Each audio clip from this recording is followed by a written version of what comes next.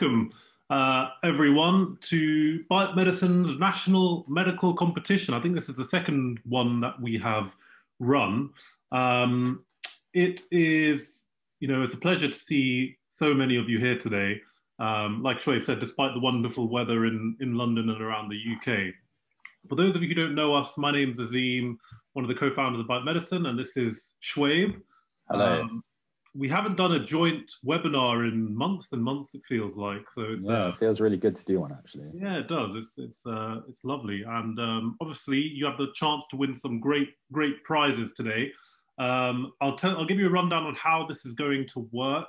I know it says 40 SBAs here, and there's actually going to be 30 SBAs, so we'll probably run for hopefully under an hour with numerous prizes available, and I'll touch on those in just a moment. So this quiz, I know it's called the National Medical Competition. It's basically going to include both medicine and surgery, mainly taken from content that we've covered in previous webinars, but also content that's in our textbook as well. Our textbook and question banks updated very, very regularly, so do check them both out if you haven't had a chance already. So really, this is targeted at medical students in your clinical years and PAs. The questions are based on NICE guidelines, which are UK guidelines. So if you are international, that's just something to bear in mind as well. You have 45 seconds per question. So this is the nitty gritty part of it. As we said, 30 questions, 45 seconds per question. For, the first 27 questions, so the vast majority, it's just about reading the question carefully, and you get points if you get the question right. The final 3 questions are the real discriminators, which are basically the faster you answer, the more points you will receive. But that's only the last 3 questions. So don't worry about, answering really, really quickly for the first 27. Only the last 3 does timing really matter. But for each question, you have 45 seconds max. As we said, medical and surgical specialties, we're going to give you a brief explanation after each question. This will be recorded, so you'll have, the slides, explanations, etc., all available on our website. If you do have any issues, you can click the Zoom link below. In terms of a bit more about prizes, etc., well, first prize is going to be £100, lifetime premium access, national prize certificate, and a mug. What more could you want? Absolutely phenomenal prizes. Second prize is a little bit of cash as well, certificate and a mug, and third prize is £25 and a mug as well. But for you to get these prizes, there are a few things you need to make sure that you do. So if you are ranked in the top 3, i.e. you are eligible for one of these prizes, there are a few steps to take. But one thing that everyone needs to do is make sure that you register on Mentimeter with your full name. This is the software that we're going to be using for this competition. So make sure you register with your full name. If you are placed in the top 3, screenshot or take a picture of the leaderboard that's displayed at the end of the quiz, and that will appear on your phone or whatever piece of, whether you're using your phone or your laptop, etc. So take a picture or a screenshot of that. And then email us after the webinar with a picture, and then we will confirm your position as well, because we have the tally in addition. If you don't follow those instructions, then unfortunately you won't be able to claim your prize. So really only 2 instructions, which are register with your full name, and if you're in the top 3, take a screenshot or picture of the leaderboard. I'm going to look at the Q&A now. So let me take a look. So my final's coming up. Don't see motivated to study. Fine, we can talk about that at the end. You like my shave, thank you very much. Your slides and video show side by side on the Zoom, but I prefer the previous way when your video was along the top and the slides below. I think you just need to, if you click the Zoom link, you can switch to speaker view as well. And you can... Yeah, I think if you just double click on the slides or one of the panels that you want to see, it should expand it as far as I know. Cool. I'm just wondering if these questions are final year level. Yeah, so final year level is really essentially what these questions will be. Can we not enter Menti with our name? Yeah, so we won't reveal the leaderboard to everyone. The leaderboard will be shown, only the top 10 are shown on people's phones, etc. So the only way we can confirm your position is if you unfortunately sign up with your full name. So that's just how these competitions have worked in the past. So hopefully you're okay to do that, but Yeah. only the top 10 are really. Exactly. It's just the top 10. If you come absolute bottom last, no one's ever going to know. So don't worry. And ultimately, it's just a bit of fun. You know, Exactly. nothing to lose. If you come in the top 3, great. If not, it's just you know, at least you've learned something. Exactly. Nothing to lose, everything to gain.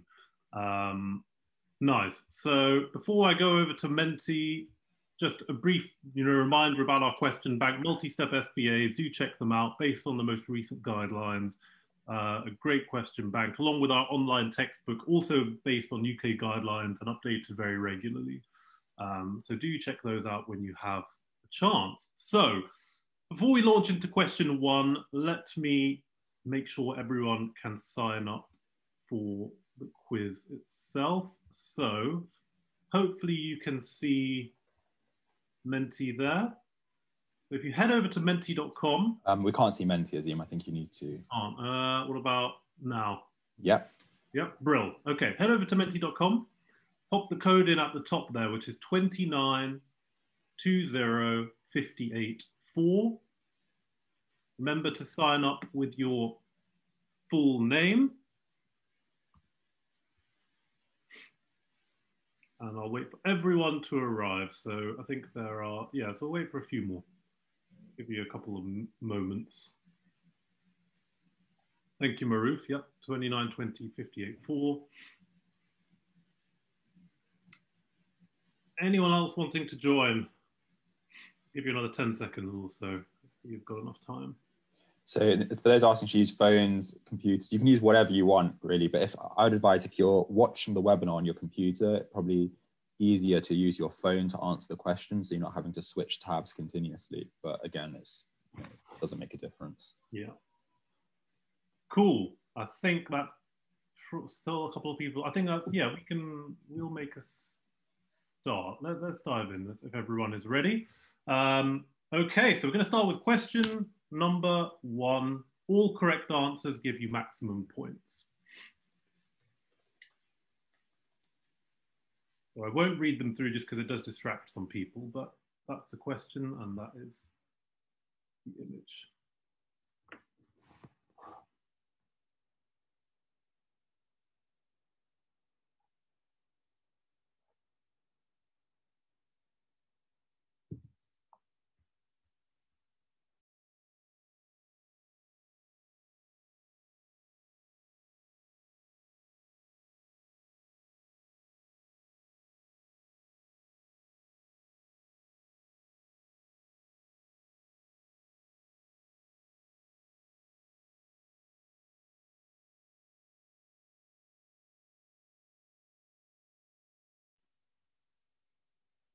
Okay, time's up. Nice. So hopefully a nice straightforward question to start us off with. The vast majority of the correct answer, which is nasogastric tube. So hopefully you can all see my slides now. I can explain that to you in a little bit more detail. So the story was this 55-year-old presented with abdominal pain and vomiting, abdominal x-ray, which demonstrates small bowel obstruction, previous open appendicectomy, which also adds to the history. And if we all remember, most common cause of small bowel obstruction is post-operative adhesions. Your priority initially is going to be drip and suck, what we call it, so IV fluids. Patient's vomiting, so you're going to need to pop in an NG tube, try and decompress the abdomen.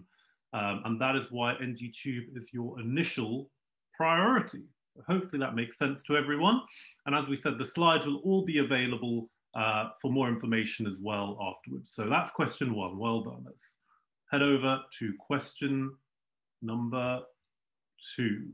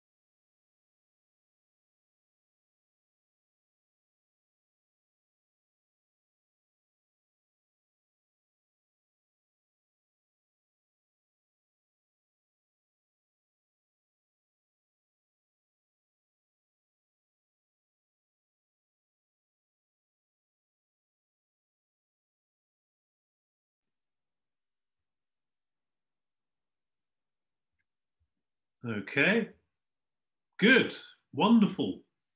You guys are smashing it. So another majority answer there of jaundice, which is the correct answer. In cholecystitis, you would not expect jaundice. Jaundice suggests a complication of gallstones. So, for example, a gallstone might migrate to your common bile duct and result in obstructive jaundice. It may result in ascending cholangitis. So, in pure cholecystitis, jaundice would not be expected. All these other features are associated with cholecystitis and can occur. The only one here that would not be expected is jaundice. So, well done. Fab. Question number 3. We are rattling through these.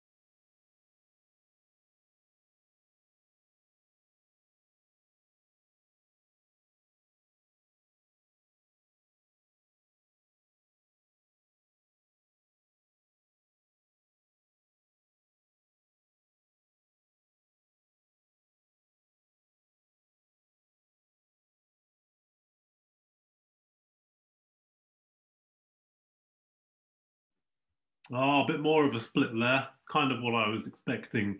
A split between primary biliary cholangitis and primary sclerosing cholangitis. If you found this question tricky, do check back to our couple of webinars on PBC and PSC, which hopefully will clarify things a little bit more. But we have a 42-year-old kind of middle-aged male with elevated ALP and bilirubin. The most likely cause here is PSC because, epidemiologically, most commonly seen in males with these cholestatic bloods, pruritus and fatigue, I should say. PBC can present very similarly, but in terms of demographics, PBC is much, much more common in middle-aged females, whereas PSC is usually males, often with, for example, a history of ulcerative colitis. So it's important to think about your epidemiology as well. And Naomi's written there, I remember it as PBC B for breast, more common in women, S for sperm, more common in men. Nice one, I like that. So PBC, breast for women, S, sperm for men. Lovely. Thank you, Naomi, for that. So not just a competition, but hopefully you're learning stuff as well. Question number 4.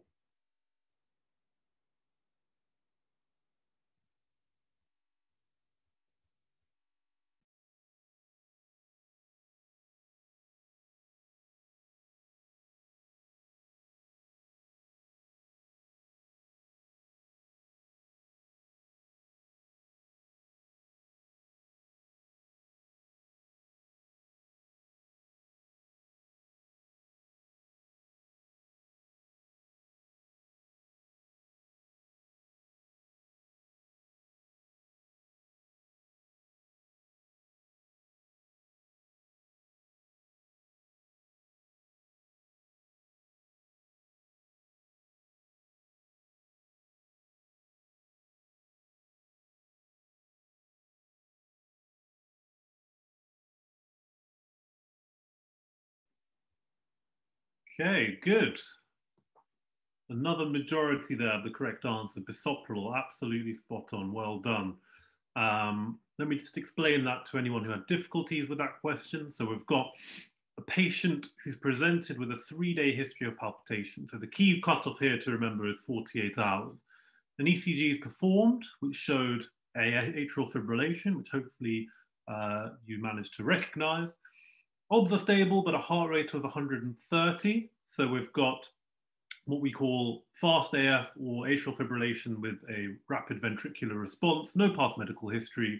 In these patients, generally, because the duration is above 48 hours, we would offer rate control with bisoprolol, and the other options are incorrect for the reasons described here. And once again, if you're unsure, do check back at our atrial fibrillation webinar. This is all according to NICE guidelines, so well done to the majority of you there.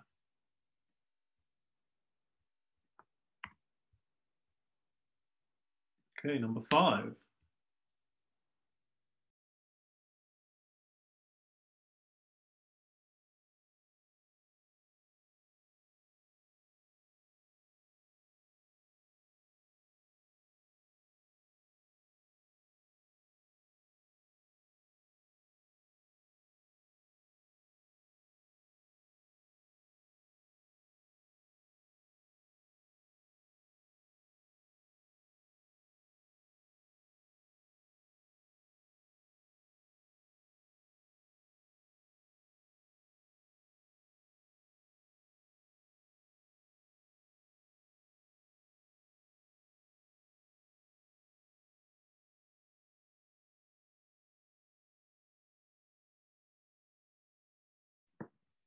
Three, two, one.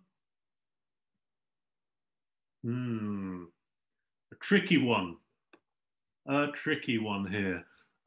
So this is based on a combination of kind of NICE guidelines and European urological guidelines as well. We tried not to give options which were too similar because obviously there are different schools of thought sometimes in some of these patients. So the options were quite distinct.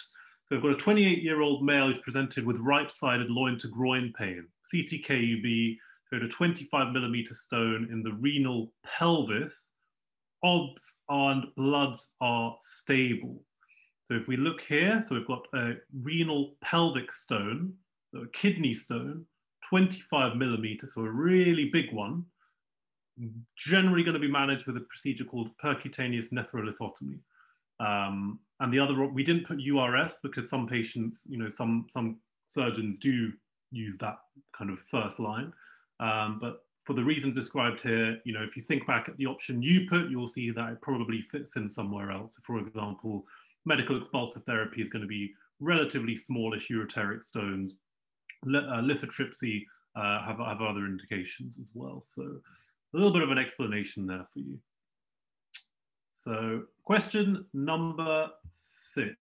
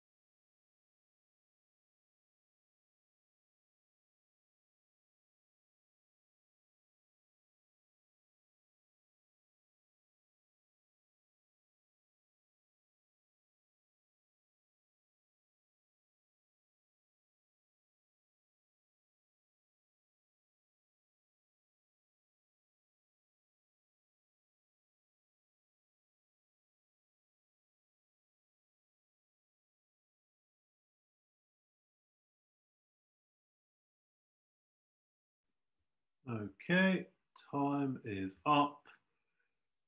Good. Well done. Once again, the vast majority of you getting that absolutely spot on. So remember, so important for clinical practice, remember to learn how we categorize asthma exacerbations. Are they severe, life-threatening, near fatal? So here the question was, which suggests a life-threatening exacerbation? And the answer here is SpO2 below 92%. Some of the other options, I think all of the other options were severe rather than life-threatening exacerbations. So well done once again to the majority of you. Okay, number 7.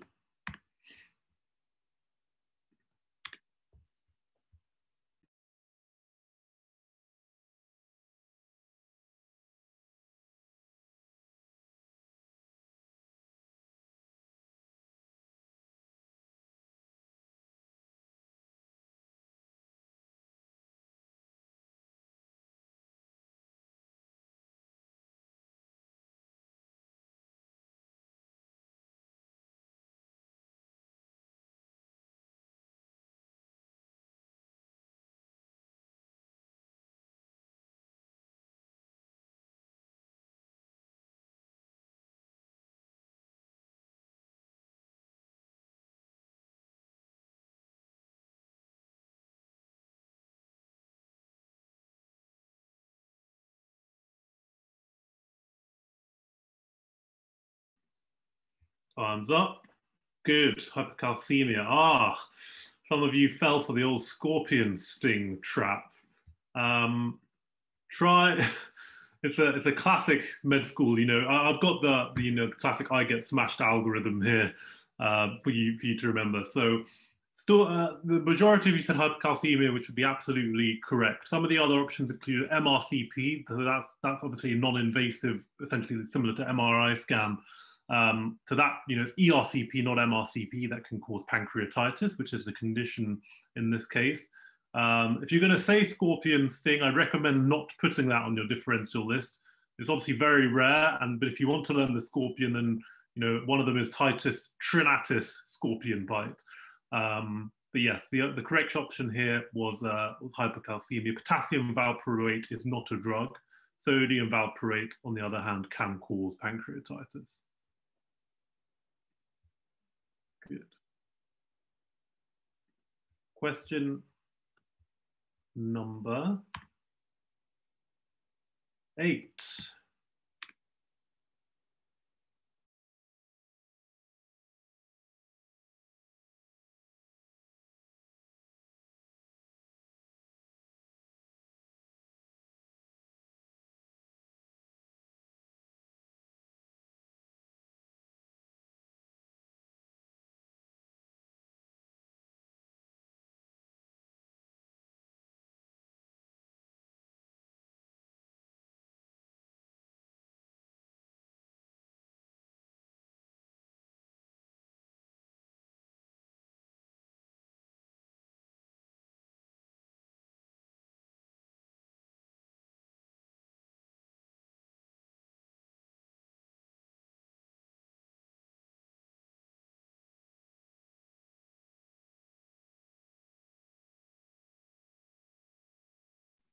Time is up.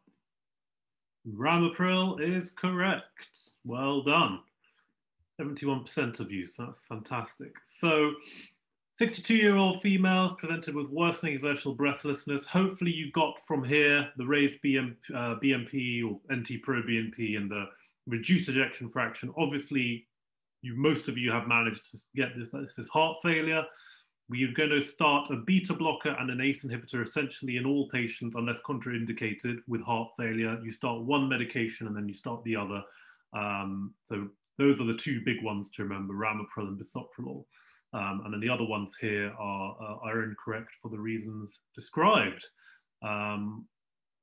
Good. Well done.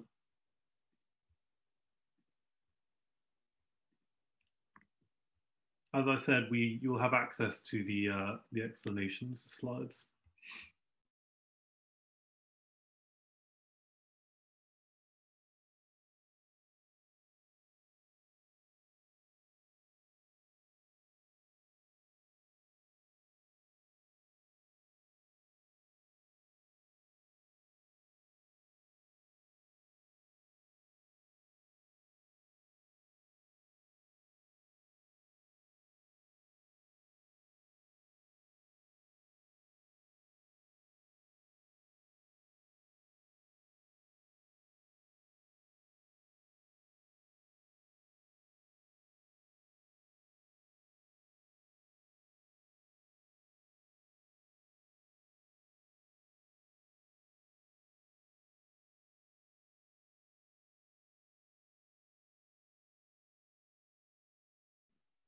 Okay, good.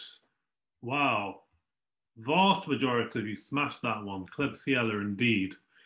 So we've got a 42-year-old male, history of alcohol excess, fever, cough, red sputum. We're thinking probable aspiration pneumonia, and a big one to remember is Klebsiella.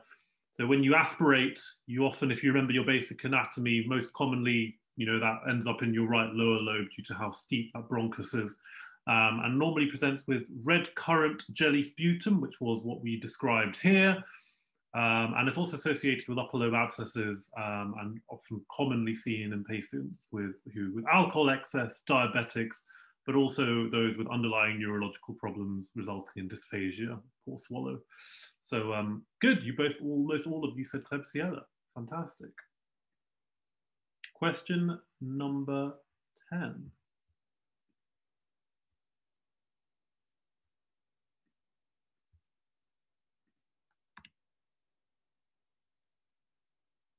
Okay. There are a few queries in the chat there. Could you give us a few seconds to register in between questions? I'll give 5 seconds here. I think you should have been able to register as soon as you started the quiz, but I'll give everyone a breather anyway at this point, 10 seconds to have a bit of a rest.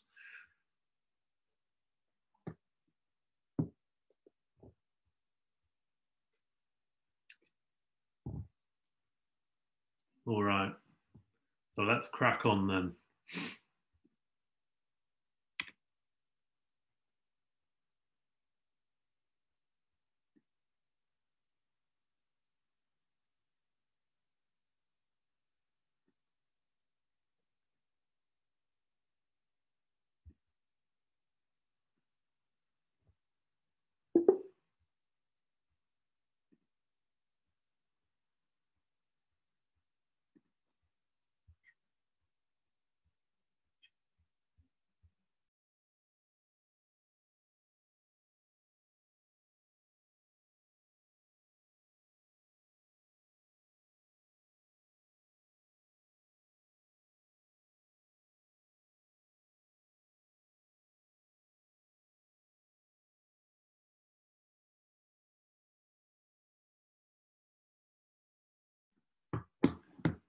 Okay, let's have a look.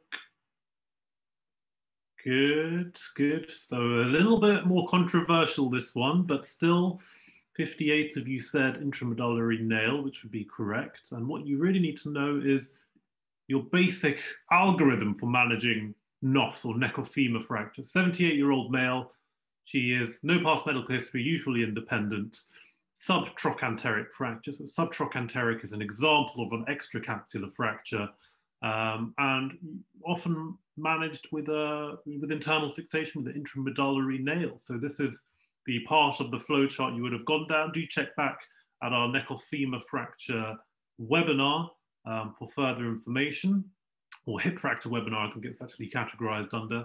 And we go into more detail on this algorithm. But well done to those of you that said intramedullary nail.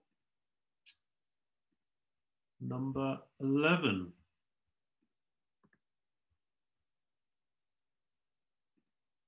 Okay, let's go.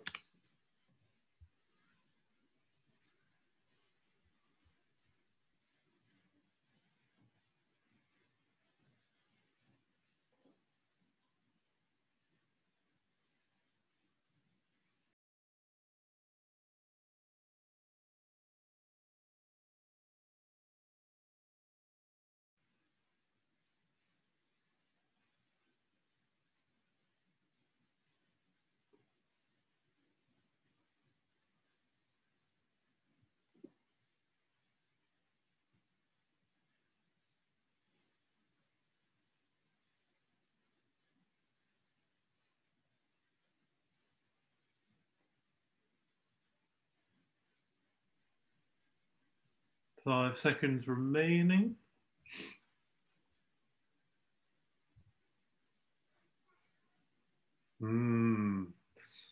Nice. I think this is very similar to a question we gave in one of our webinars before. So a little bit of spaced repetition for you.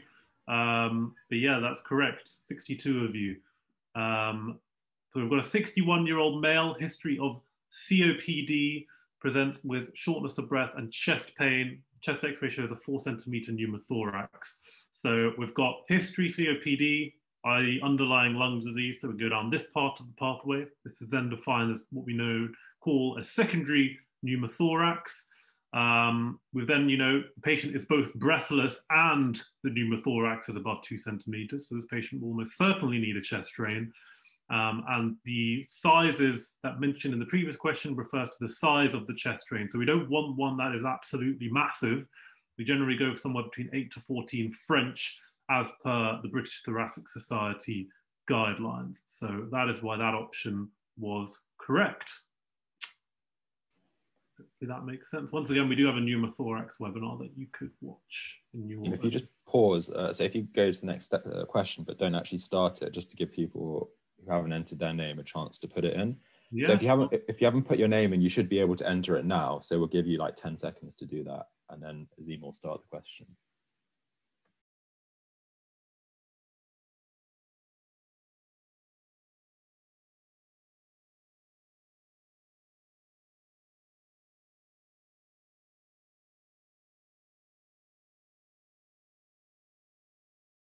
Anyone else looking to join? Think. I think that should be fine. Yeah. All right. Let's crack on to question number 12.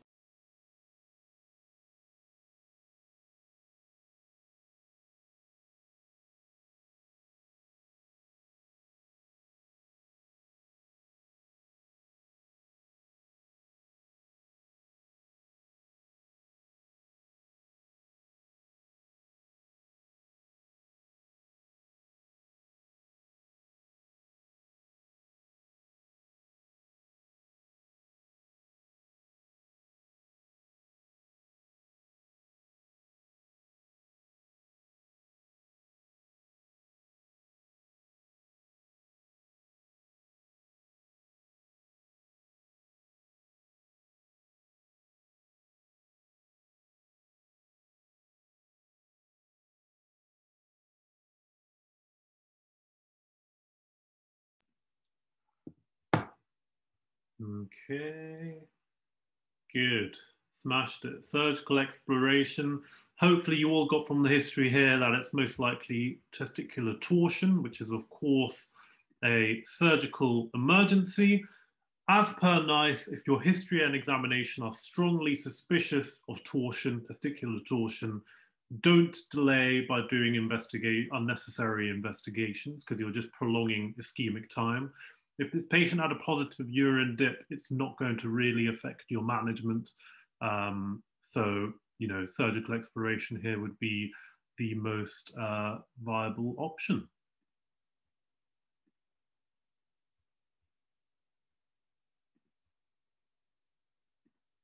Okay. Question number 13.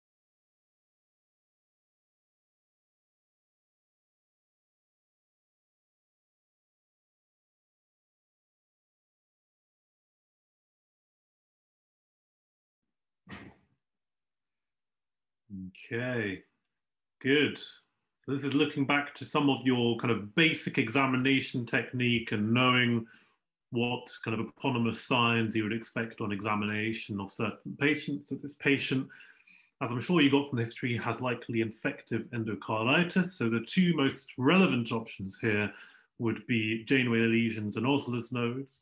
The lesions described here would be characteristic of Osler's nodes, whereas Janeway lesions are also associated with infective endocarditis, but are painless plaques usually found on the palms.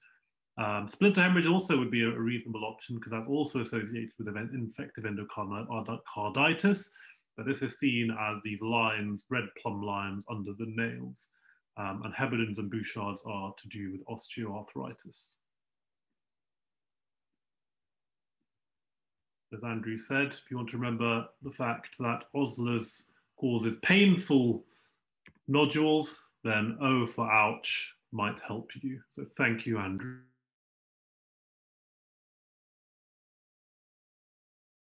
Okay, so question number 14, we're coming up to the halfway point.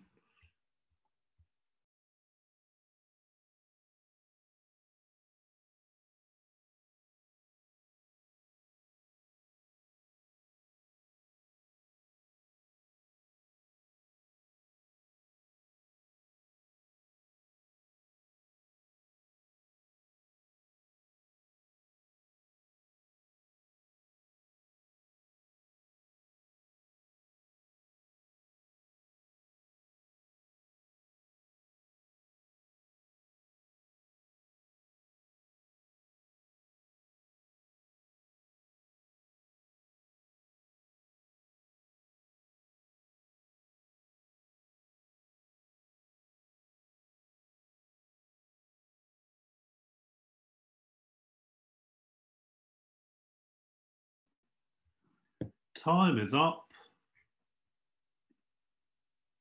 Good. Lateral circumflex, and I will explain that to you for anyone who had difficulty. So we've got ST elevation in leads 1, V5 to V6, and AVL. So leads 1, V5 to V6, and AVL. So V5, V6, AVL 1, suggestive of lateral territories being affected. So the most accurate option here would be left or lateral circumflex arteries. Good. Question number 15. So this is the halfway point now. We'll have a little bit of a breather after this question for a minute or so, just so you can catch your breath. But yeah, let's do question 15.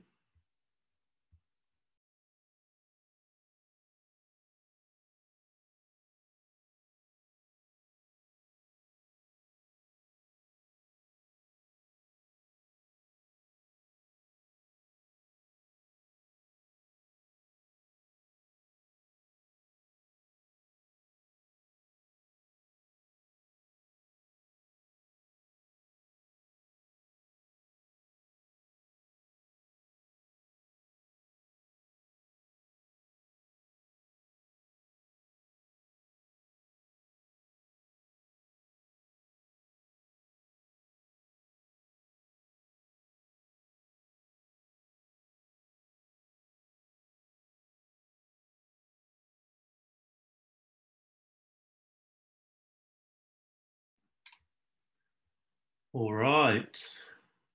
So a lot of you have been reading your NICE 2020 guidelines on pulmonary emboli, evidently. So well done. Rivaroxaban, which is a DOAC, is the correct option. So rivaroxaban is now, NICE have really leaned towards using DOACs a lot more in their NICE 2020 guidelines. So patients with or without cancer, assuming they have normal renal function, are usually offered DOAC as first line. Previously, patients with malignancy prior to these guidelines were usually offered low molecular weight heparin as first line, but that, as I said, that has now changed. So this would make rivaroxaban the most accurate option in this patient with underlying malignancy and a pulmonary embolus with normal renal function. So we have our updated textbook looking at all of our NICE guidelines updated on pulmonary emboli. So do take a look at them. But we are halfway. We'll give you maybe a minute break to catch your breath, and then I will hand over to Schwabe, who will be covering the last 15 questions. AZ has asked, what about interim anticoagulation? So as far as I know, we still can use rivaroxaban and DOACs for interim anticoagulation. It depends on your trust, but yeah, I know some trusts definitely still use DOACs. Yeah, so at my trust, we still use DOACs for interim coagulation. Yeah, I think there's just a big shift now towards away from warfarin and heparins, etc., towards DOACs. Cool. So maybe another 30 seconds, and then yeah, so we actually have an updated webinar on VTE, etc. So do check that out. That has all the updated guidelines. Shall we crack on? All right, over to Schwabe now, and I will, if you're all ready, crack on with question 16.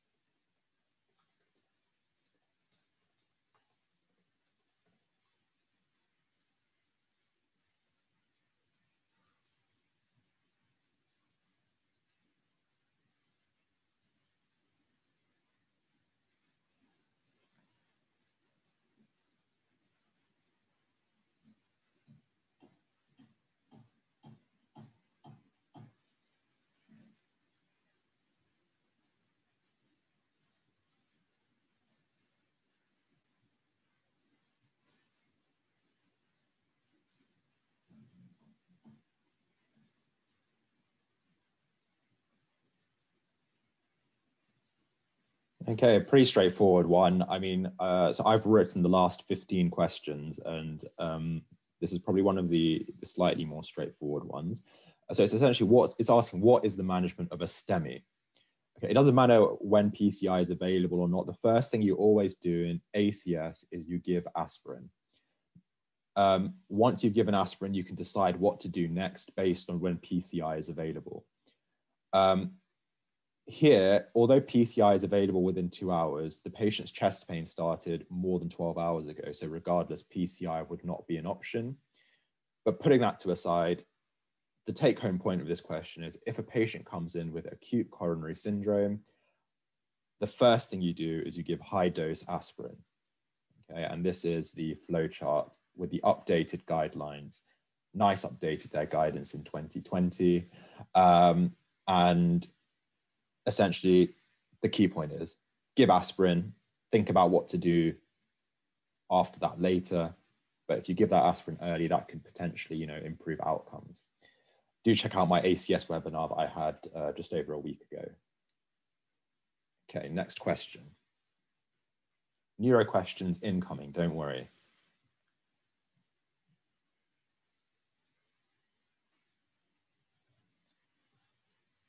You asked for neuro, here's neuro.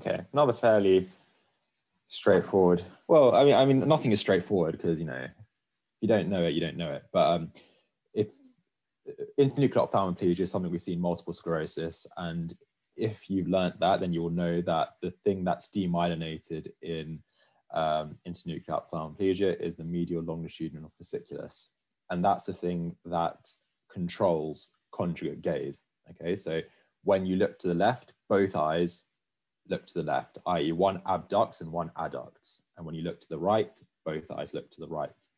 When that pathway is damaged, that's known as an internuclear ophthalmoplegia, i.e. let's say you're looking to the right eye will look to the right, but the left eye will continue looking forwards. So you get disruption in conjugate gaze, and the pathway that's affected here is the medial longitudinal fasciculus, and it's highly suggestive of multiple sclerosis. That's the take-home point from this question. So if we move on to the next one. So Cecilia's asked for more sort of specialist questions, and there are a few PEDS questions coming up, but we can definitely look into doing a sort of subspecialty quiz.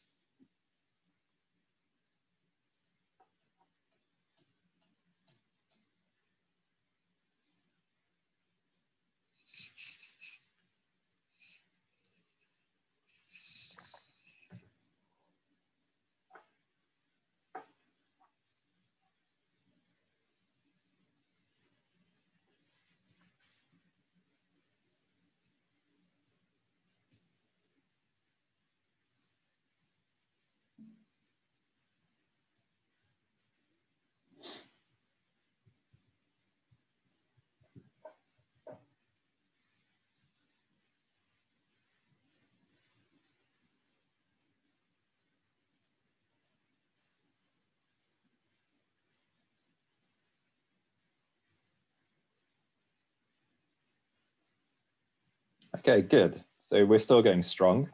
I'm impressed. Basically, you need to think about what the diagnosis is here. A young man presenting with right severe pain around the eye, lacrimation, nasal symptoms. This is a cluster headache. Cluster headaches are roughly 4 times more common in men, hence the 20-year-old male. And the way you treat them is with high flow oxygen acutely and with intranasal or subcutaneous triptans, so not intravenous triptans. Verapamil is used as prophylaxis. Low flow nasal cannula oxygen is not used, and bisoprolol, that's not used in cluster headache management. You can use beta blockers for migraine prophylaxis, but it's not really used in cluster headaches.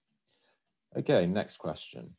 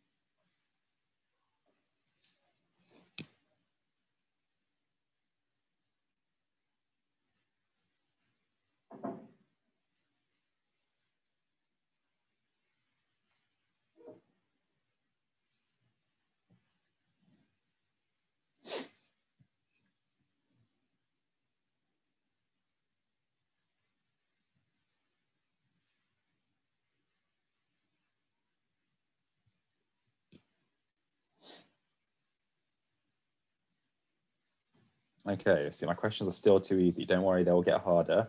The idea is it's a young lady presenting with anemia. A young lady presenting with anemia is likely losing blood from menstrual losses. Menstrual blood loss will lead to iron deficiency and give a microcytic anemia. If you're looking for iron deficiency, NICE advise the first thing that you should measure is ferritin. Serum iron is not particularly reliable because it can change due to variation, and the way it's measured between labs can give you very different results. So the most reliable measurement of iron deficiency is ferritin, and that's your first line measurement.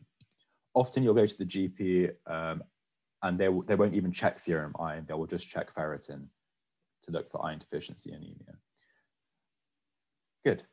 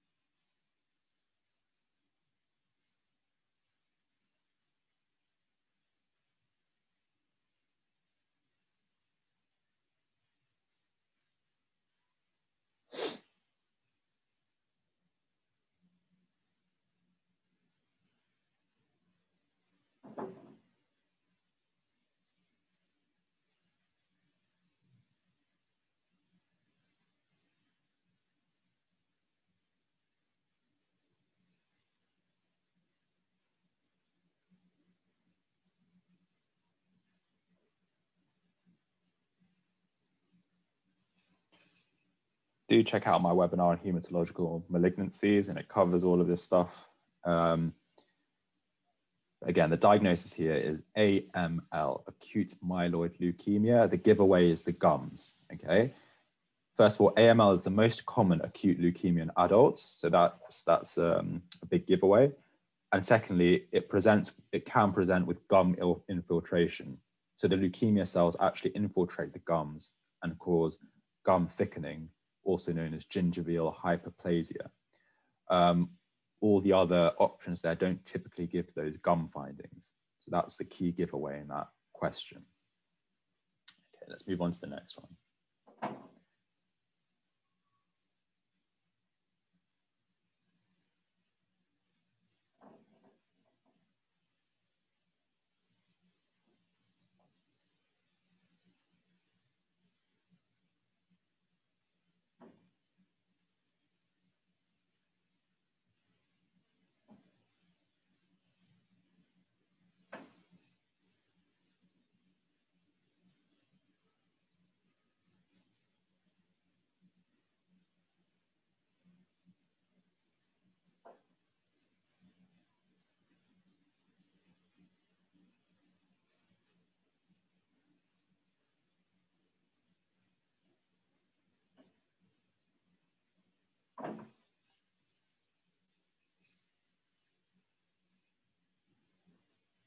This is something not to be missed. Yeah, good. So it's pneumoperitoneum. There's air under the diaphragm that suggests a perforated viscus, or essentially bowel perforation. If you miss this as a junior doctor, as a PA, as a radiologist, or wherever you may be working in the hospital, the consequence of that could potentially be fatal for your patient. So it's important, whenever you're looking at a chest X-ray, one of the review areas is always under the diaphragm. Check for free air. And that's the key take-home point of this question.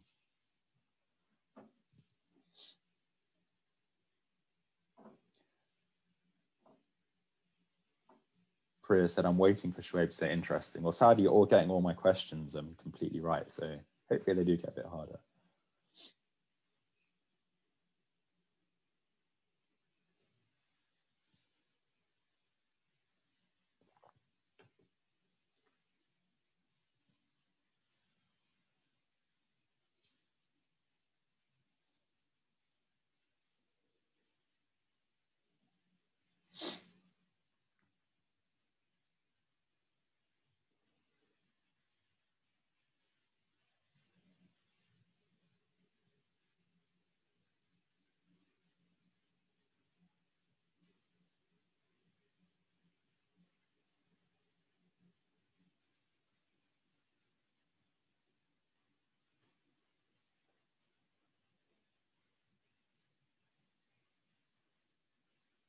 Okay, good. Diagnosis here, 6-month-old presenting with cold-like symptoms and respiratory distress is bronchiolitis.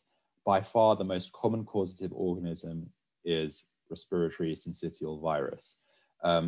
You'll see this extremely commonly in GP, in pediatrics, in A&E, so it's a condition to become very familiar with, which is why I've included it in this quiz.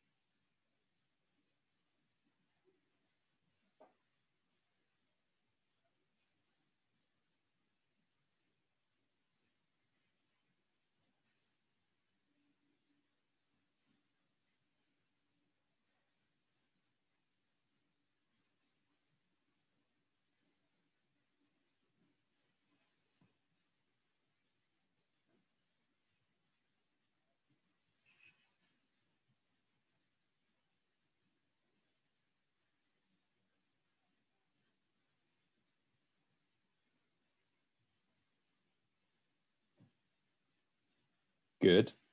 So this patient has croup, barking cough with stridor. And the confusing thing here can be, oh, the patient has stridor, they have upper airway obstruction, we need to worry. Well, in croup, if the patient has stridor only on exertion, then you don't need to worry. You just give them steroids and send them home. The steroids will clear up the inflammation in the upper airway and they'll get better fine. What you need to worry is if they've got moderate or severe disease. So if they've got stridor at rest, that is a big red flag. If they've got respiratory distress, again, that's a red flag. Or if they've got any deterioration in their consciousness. So if the child's floppy, not responding, very agitated, not really responding to feeding, then these are all concerning features. But in this case, the child just had a barking cough and some stridor on exertion. That's not worrying. You can send the patient home with steroids. There is a lecture on pediatric emergencies, which covers all of croup, bronchiolitis, etc. All of these questions are taken from previous webinar topics that we've covered.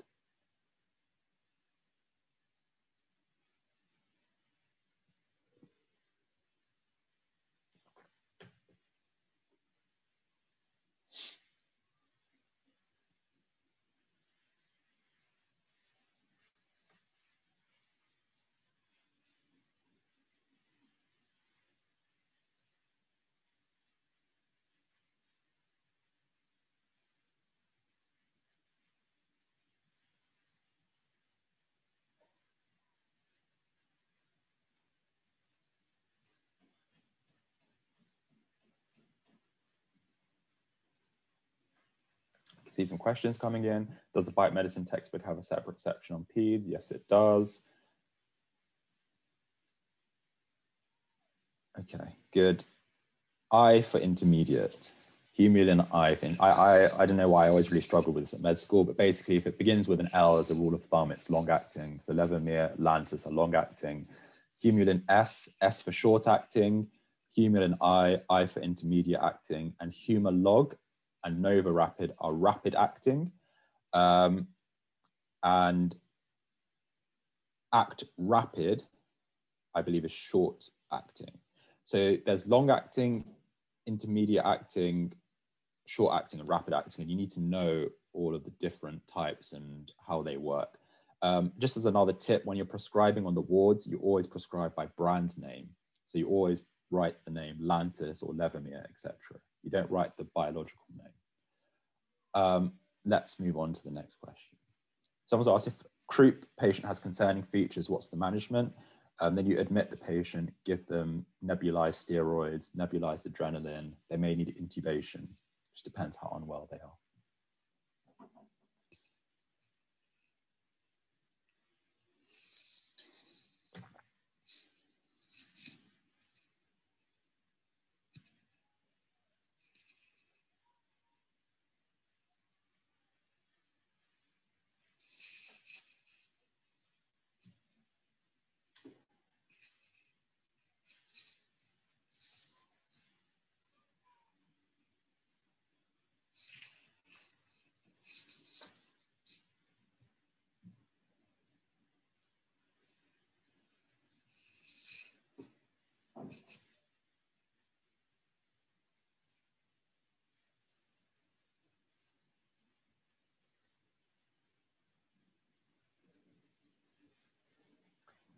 Jerry's raised a really interesting point, actually, and you know that the worst person should also get a lifetime subscription. I like that idea, and that's something for us to consider. So thank you for raising that. Good, interesting. Finally, a hard question. So Hashimoto's thyroiditis is essentially a chronic inflammatory state of the thyroid gland where patients then get hypothyroidism.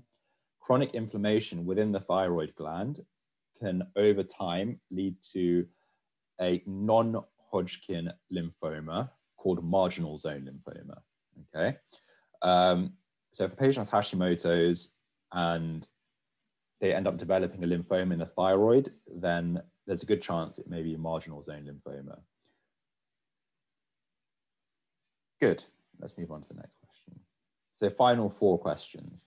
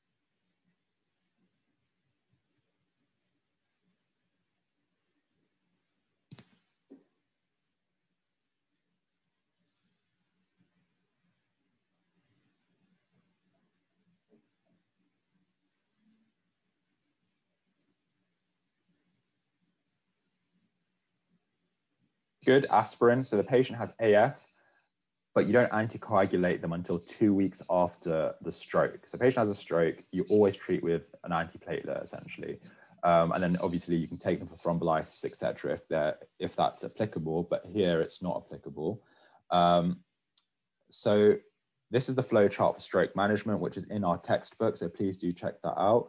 But basically, if their symptoms are after 4.5 hours, you give aspirin. If they're less than 4.5 hours, you take them for thrombolysis and you give aspirin the following day. Okay, so that's the main distinction. If the patient has AF, you then start anticoagulation 2 weeks later. You don't give anticoagulation immediately because there is a risk of brain hemorrhage. So you do not give anticoagulation in the immediate phase. Okay, so the last 3 questions. sorry, no, it's still not yet, but for the last 3 questions, the quicker you answer, the more points you get. So that will be from the question after this.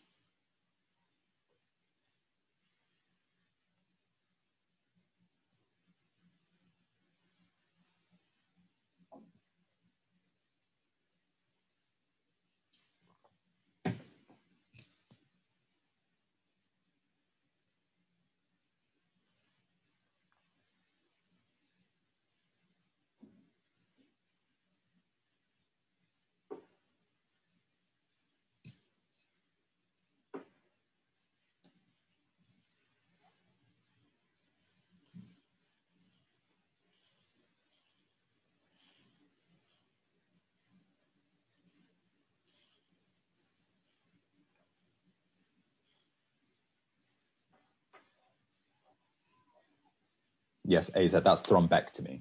Okay, so 4.5 hours for thrombolysis, and then 6 hours. Thrombectomy you can consider up to 24 hours, but ideally within 6 hours. Okay, so yes, nice guidance says step 3 is add Montelukast. So step 1 and 2, the initial stages, salbutamol, beclometasone. If that fails, you give Montelukast. You do not use ipratropium or tiotropium in asthma. These are antimuscarinics, and those are typically used in COPD, or they may be used in specialist cases in asthma, but not typically used. You try to avoid increasing your steroid dose until you have to because of the implications of high dose steroids. And there's only really 1 dose of salbutamol that you use. So the correct answer is Montelukast, and here's the flow chart from our website textbook, so please do check that out. Let's crack on.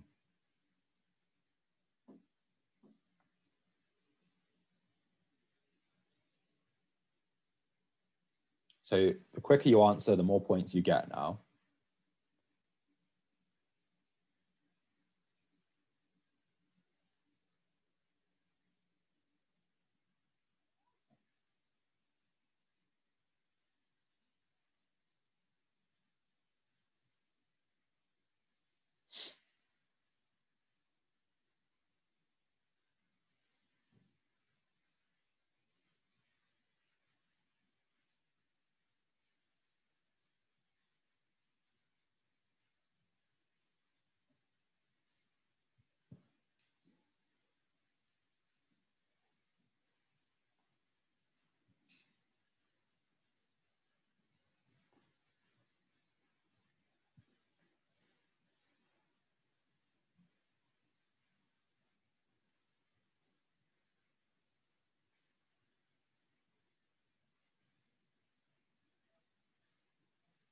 Nice little split there. So nephrotic syndrome needs 3.5 grams of urinary protein over 24 hours. That's why option 1 is incorrect.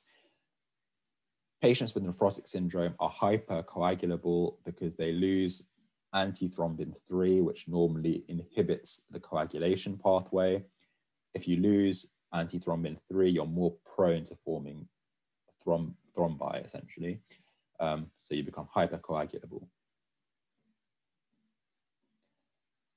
Next question. So the presentation we put up on our website, for those of you who are asking. Again, the quicker you answer, the more points you get.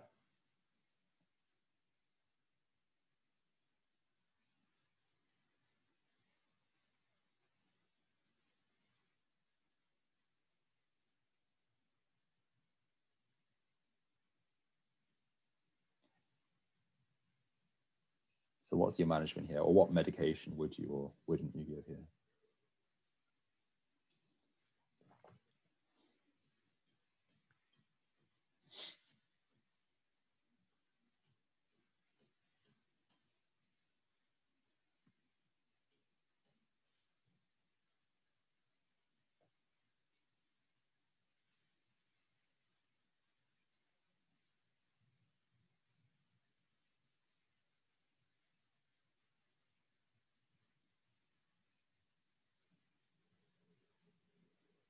Okay, split. So you don't need to do anything. Obviously, you'll manage the patient's airway, you'll put them on their side, etc. But in terms of medications and all of those options given, none of them are correct.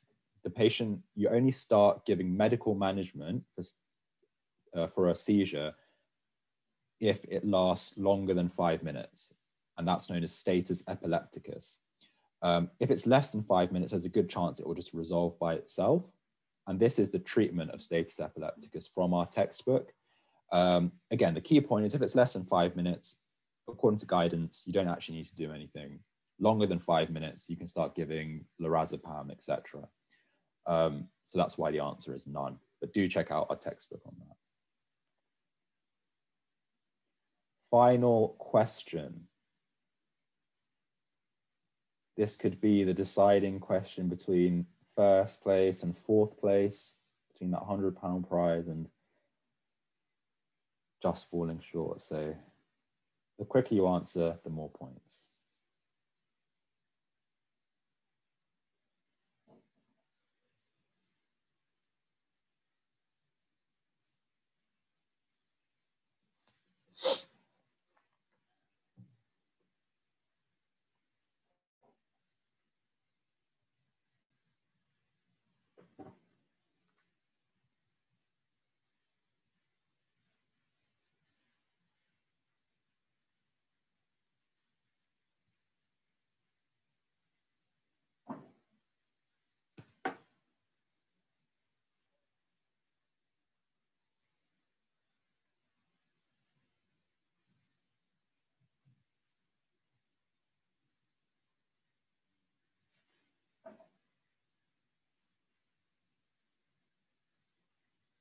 Good.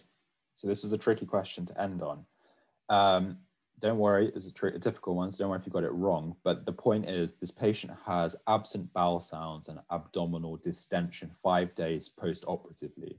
So the answer is not going to be bowel adhesions, because that's the long-term thing which causes obstruction, you know, kind of several years later. This is an acute cause of, well, acute cause of bowel obstruction or functional bowel obstruction. And the answer here is ileus. That's why this patient has abdominal distension. Ileus is linked with hypokalemia, as well as a number of other causes, such as morphine, infection, ischemia.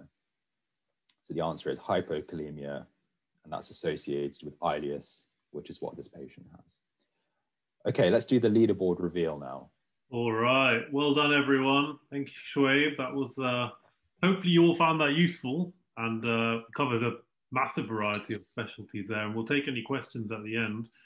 But the big reveal of the leaderboard, so the top 10, as we said, and remind you to please take a screenshot or a picture of this. Amazing stuff. Congrats to... Well done, guys. Our top 3, but really congrats to absolutely everyone that took part. Maram, Nabahin, take a bow, fantastic stuff. Thank you to everyone who took part. As we said, please remember to take a screenshot or picture if you were in the top 3 and email that us over at BiteMedicine, admin@BiteMedicine. I'll put those instructions up here. Again, remember to follow those, and I hope you enjoyed our national medical competition, or international even. I wonder where people, I think we have people from all around the world actually. And yeah, thank you so much for tuning in. Yeah, thank you so much. If you've won a prize, congrats. If you haven't, you know, I'm sure you will next time. Keep working hard. If you could please leave us some feedback, I'd be massively grateful as well, because we want to improve these competitions as well. So I'll pop the link in the chat as well. Put your questions in the Q&A, and if you're from somewhere from abroad, you can put it in the chat. So we've got someone from UAE, that's very interesting. We've got someone from Switzerland, very cool. I've been to the UAE, I've not been to Switzerland, so you know, got a very international audience here. I saw someone saying something about seizures. For the seizure question, what do you do before the 5 minutes? Well, in real life, you would probably just give the lorazepam, but according to exams and guidelines, you should just wait. You should turn the patient on their side, protect their airway. You can put a nasopharyngeal airway in and start them on high flow oxygen to make sure they're, you know, because they can lose their airway in seizures. So you just want to make sure their airway and breathing is okay.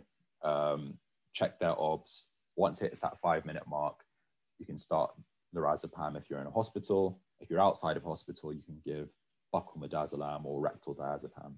But again, check our textbook section because it goes into that in a lot of detail. Yeah, and multiple repeat seizures without regaining of consciousness yeah. is also important. Exactly, yeah. If you have multiple seizures without regaining consciousness, that's an indication to start treatment. Lovely. Thank you so much for everyone's kind words. Really appreciate it. Do you have any questions? Should we have any useful tips and tricks for the Year 5 SAQ paper at Cambridge?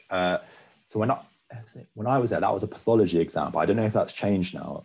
So it used to be a pathology short answer question paper, and it was really difficult. We had a few past paper questions that I did, and that's the best way. Otherwise, the best thing is to avoid chunky texts like Robbins pathology, because I think a lot of people would get bogged down for them. Just use something short and sweet, and that should be enough to get you through. And just practice those past paper questions is what I'd say. But feel free to email me if you have any more specific questions and I can give some advice.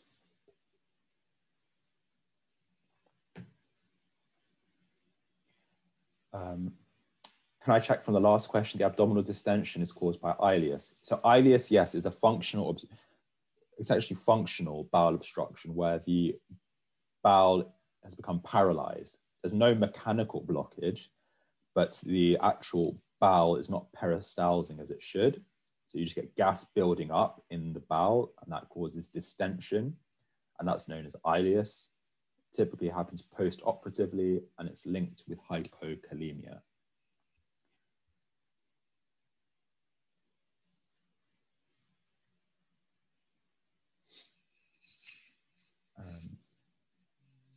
Someone has asked this question again. I have my finals coming up, but don't seem motivated to study. Please advise.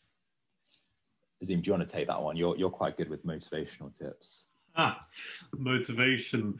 So, I mean, it's a tough one. And I know I've never had to revise for medical school exams in the middle of a pandemic. So first of all, I'll preface this answer by the fact that any motivation you have is phenomenal. And, you know, you've been working through one of the hardest times to revise during modern education. So that is a testament to your hard work. And in terms of keeping up motivation, I guess it's just seeing the larger picture. You have finals coming up. I'm not sure if that's, when you say finals, whether you mean your final exams at medical school or, you know, final exams in that particular year. But regardless, I guess it's just seeing the overall and the bigger picture. You know, this short sprint leading up to the exams, if you can really buckle down and focus, you know, particularly doing questions is how I revise throughout a lot of medical school, trying to really get through as many questions as you can, and also, you know, supplementing that with textbook work. Really just try and set time schedules for what you're going to do in one day, and then also over the week, and then everything that needs to be covered leading up to the exam. But remember, you're not going to be doing exams every day for the rest of your life, and if you can see that, you know, by the end of this year or however many years it is, you'll be a doctor or you'll be a PA or whatever you're studying. Seeing the bigger picture and knowing that exams are not the be all and end all is probably how I would see it. But it is difficult, and, you know, chunk and don't try and work 8 hours in a row. Try and work shorter bursts more than anything else is what I'd advise. Yeah, and I would say, like, it's quite demotivating reading like textbooks and things, and I just found that really overwhelming. The best and the funnest way is to participate in quizzes like this. Just do questions, as many questions as you can. You know, watch videos, webinars. It can get really demotivating just sitting there with an open textbook. So that's another way to keep yourself motivated, is actually like make sure your study methods are like suited for you. Cool. There are a lot of questions there. I don't think we'll be able to get through all of them. But if you do have any dying questions, I guess just email us at admin@bitemedicine.com, and we'll try and get back to you as soon as we can. If you did, I see a few questions about, you know, coming third place. If you've come in first, second, or third, just send us a screenshot. We'll try and get a certificate for third place as well. But unfortunately, beyond that, we just don't have the capabilities to give out masses of certificates, unfortunately. But any other particular questions, pop us an email and we'll try and get back to you.